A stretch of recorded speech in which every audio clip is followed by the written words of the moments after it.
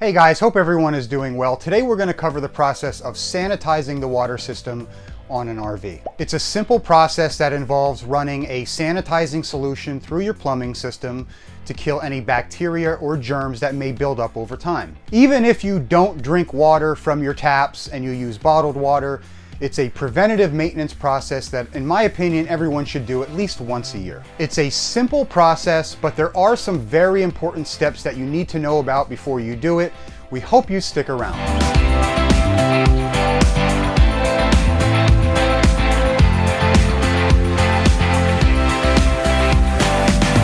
Okay, let's get started. The first thing you want to do is empty your freshwater tank. And if your gray tanks are close to full, you want to empty those as well, because we're going to be putting water back into those gray tanks. Next, any water filters that you have on your plumbing system should be removed or bypassed at this point in time. The only exception is the filter on your water pump, which you might not have even known was there, but there probably is one there. For this video, you can leave that one on. You don't have to bypass it.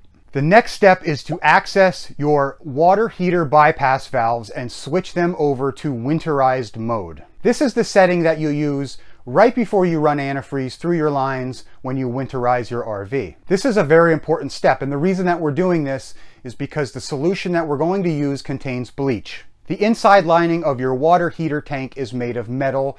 Bleach is caustic and corrosive to metal. And even though we're using a diluted solution, you never want to have bleach inside your water heater. Now, some manufacturers are going over to a 2-valve system. My RV has a 3-valve system at the bypass at the water heater. What happens under normal operation is you have cold water coming through this line, going into the water heater.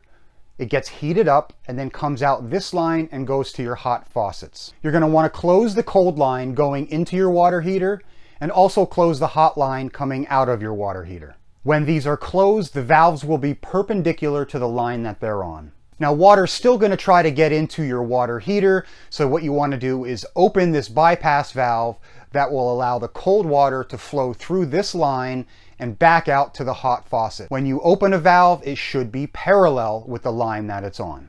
Now the solution in the lines will run through this cold line, up through the bypass line, and back out to the hot water faucets, avoiding any contact with the water heater. Now, depending on who you ask, you may find a bunch of different recipes for a sanitizing solution.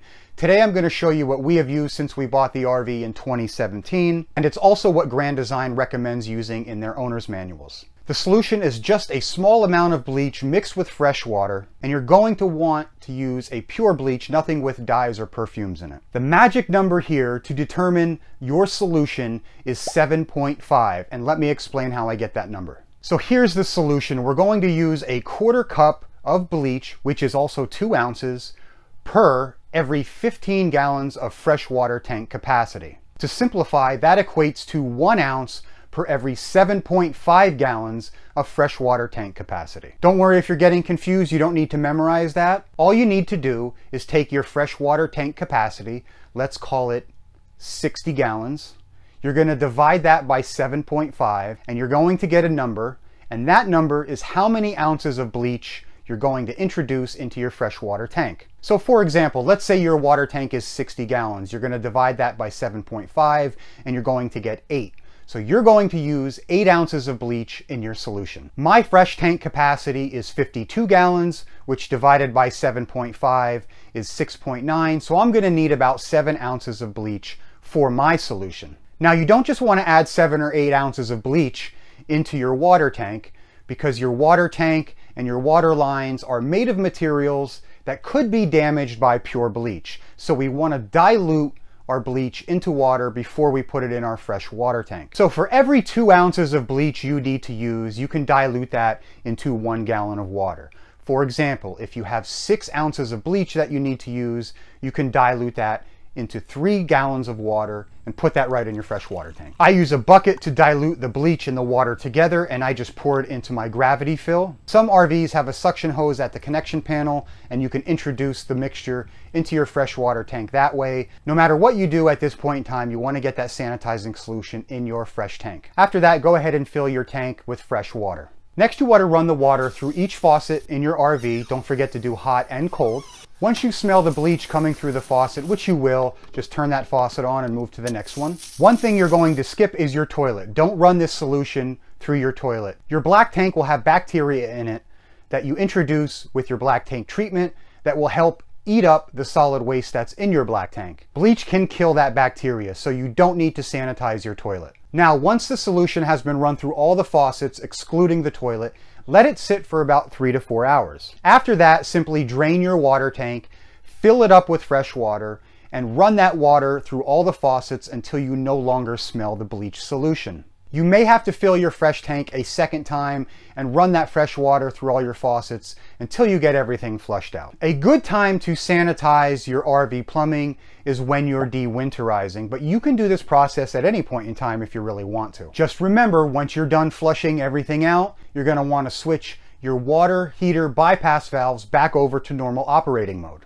The crossover valve here in the middle should be closed, which means it's perpendicular to the line that it's on. The cold and hot lines going into and coming out of your water heater should be open, which will be parallel to the lines that they're on. You can now go ahead and reinstall any water filters that you removed or bypassed at the beginning of this process. Feel free to leave any questions or comments down below in the comments section, and we hope that you found this video useful and easy to follow. Thanks for watching, guys. We hope you like and subscribe, and until next time, happy camping, everyone. After that, go ahead and